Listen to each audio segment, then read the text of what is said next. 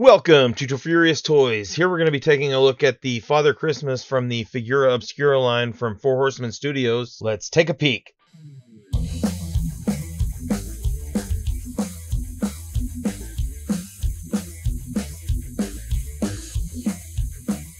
There on the left-hand side, we got some pretty sweet artwork of a reindeer in a snowy landscape. There is also the Figura Obscura branding and various websites. There on the right, there is the Figura Obscura branding again, as well as a holiday tree with a starlight ornament at the top.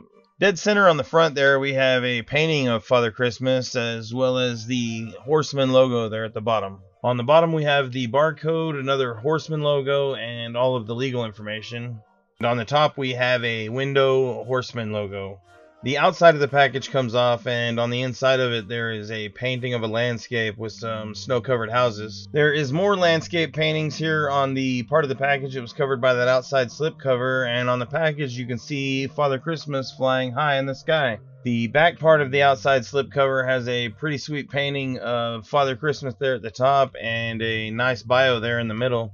He is known by many names: Kris Kringle, St. Nicholas, Grandfather Frost, Weihnachtsmann, Babbo, Natale, Papa Noel, Sinterklaas, Santa, Father Christmas. Whatever moniker you know him by, and whatever legends you have heard, one similarity across them all is that of a benevolent soul who brings joy to the children of the world. In some of these stories, he is a plump and jolly old elf, while in others, he is a kind and generous man of the cloth. In other much older tales, he is a spirit of nature, friend to goodly creatures large and small. There is great magic in these stories. It is a fantastical magic, like the spectacle of reindeer who can fly, and toy factories hidden in the northernmost part of the world.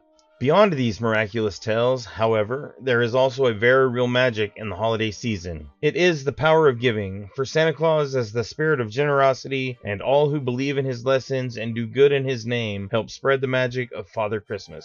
Peeking through the window in no particular order, we can see an alternate head, a lamplight, a little elf doll, a trumpet, a drum, and Santa Claus in his majestic robes.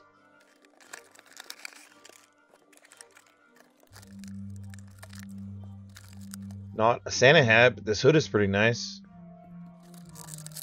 The satchel here is pretty nice. I appreciate that nutcracker. Snow mound for planting the tree. I love this shepherd's crook staff here. This design is pretty great. The horsemen always nail it when doing these wooden patterns. It twists. Does it come apart? It's not. I'm afraid to break it. It's very tough.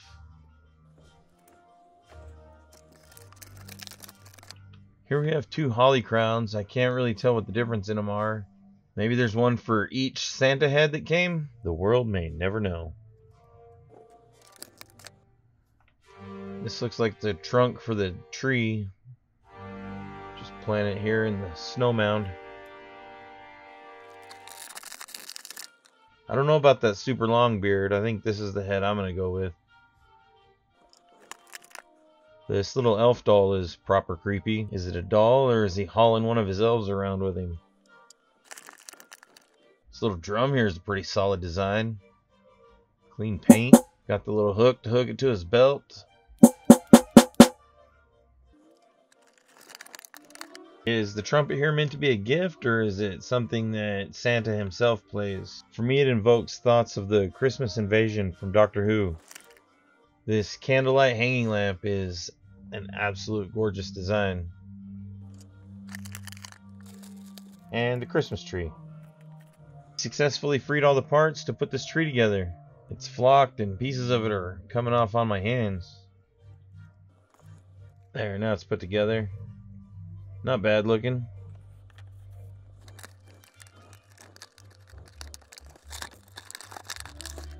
He has been freed. Yeah, that beard is too much. This Santa robe is very well made. He's got some massive pockets, some clean stitch lines. You gotta get this beard out of the way. Oh, that's much better. Looks so much better. I really don't know how to articulate how good looking this robe is. How is this belt attached?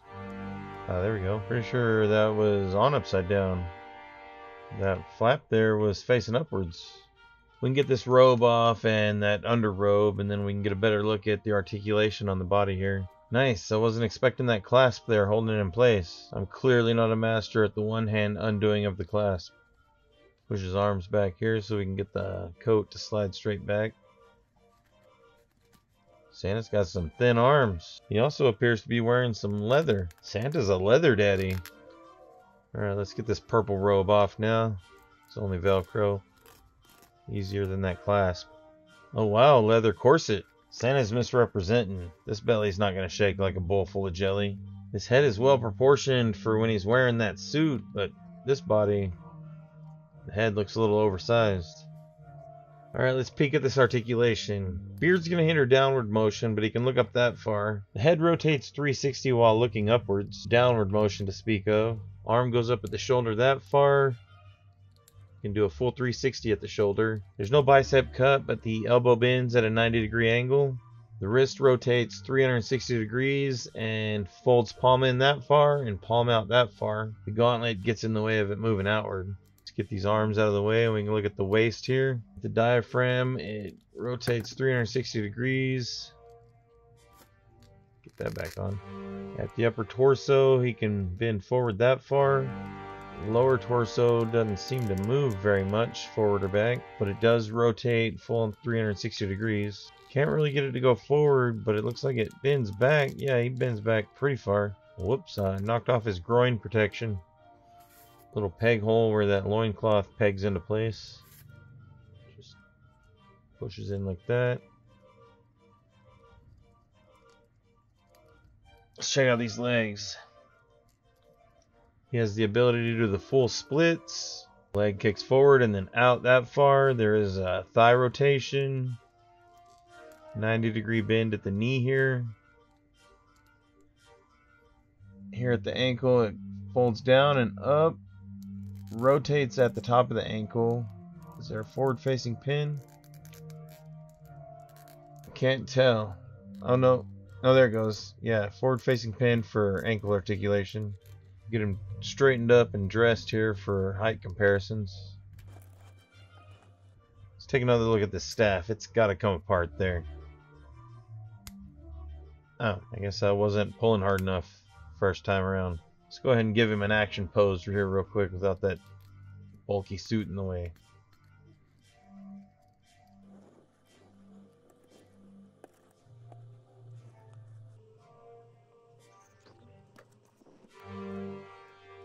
Let's peek in the sack here and see what he's brought for all the good girls and boys.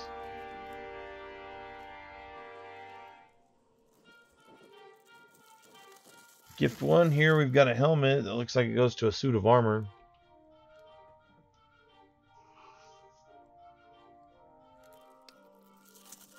Gift 2, we got another helmet for another suit of armor. This one looks designed for a puppy dog. Maybe it's for this guy when he grows up. This is a cute little sculpt. Paint's on point. Can't imagine painting something that small.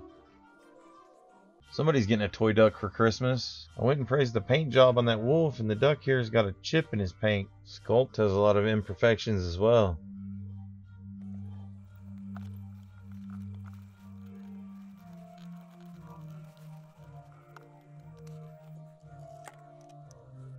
First comparison we have is Krampus, the first figure from the Figura Obscura line from the Four Horsemen. Next up we got the Headless Horseman, the second offering from the Figura Obscura line from the Four Horsemen. Oh no, I almost forgot to do the height measurement. Getting the ruler back here, we see that he stands at 6 1/4 inches. Gotta be careful pulling this out, don't want to knock anything over. Replacing Krampus, we have Deathstorm from McFarlane Toys DC Multiverse. The Headless Horseman is replaced by Hal Jordan from NECA Toys. Here we have the Classified Series G.I. Joe Sergeant Slaughter from Hasbro. Switching to more holiday-themed figures, we have the Holiday Edition Gomez from the 112 Collective by Mezco Toys. Next up, I got the Crackshot figure from Fortnite, the Legendary Series by Jazzwares. Followed up by another Jazzwares Fortnite Legendary Series figure, Slushy Soldier. The rest of them are just going to be unopened figures because I have yet to open them. This is more for the aesthetics than the height comparison since they're in the box. First up, we got the Holiday Edition Clone Trooper, followed by the Holiday Edition Mandalorian Warrior. Subsequently, we got the Snowtrooper Holiday Edition, followed by the Holiday Edition Stormtrooper, and the Holiday Edition Protocol Droid. Next, we've got the Holiday Edition Sith Trooper, as well as the Phase 2 Clone Trooper. And last but not least, we got the Holiday Edition Wookiee, looking like an abominable snowman. I think I stated in my video about the Headless Horseman how whenever I went to place my order, I made mistakes and it almost cost me. The orders always sell out so quickly, so I get in a rush and I make mistakes. As soon as I went through all the motions, I hit the checkout button and hit pay, and the window just closed, and I wasn't sure if the order went through or not. I was placing the order on my phone, so I went back to the website and the items were still in the cart, so I went through the checkout process again. I had ordered an all-in and just one of the figures by itself. I went back and looked at my placed orders, and I had 2 different orders for both sets of figures. There was a limit of 1 all-in per household, and I got nervous thinking they were going to cancel both orders because I ordered the all-in twice. I was pretty sad about it, so I sent an email immediately asking them to please not cancel both orders. I guess that they loosened the restrictions though because they didn't sell as fast as they thought they would. I still needed to cancel one of those orders though because of budgetary reasons. All that being said, I am super stoked to have this figure in hand. It is super gorgeous. I love the robe that Santa is rocking. It looks amazing. I'm a real big fan of the candlelight lamp hanging from the shepherd's crook. Wonder if I can modify it to emit a little bit of light. Still not too sure why we got 2 identical versions of that holly crown. I'm glad we got 2 different head options there though, because I don't really care for the beard on the one head. Had I not had a second option though, I'm pretty sure I would have loved it. The included tree is a bit small, but it's still pretty nice to have. As always, I appreciate anybody who stuck with me this far. If you like what I'm doing here, please let me know by leaving some comments or pressing that thumbs up button. Subscribing is the best way to help. All of those actions will allow me to grow as a content creator, as well as motivate me to get videos out quicker and more often. Criticisms or suggestions are also welcome. You can do that by commenting below or letting me know by reaching out to me on Topfurious Toys on Facebook and Instagram. And as always, thank you for joining me here at Topfurious Toys.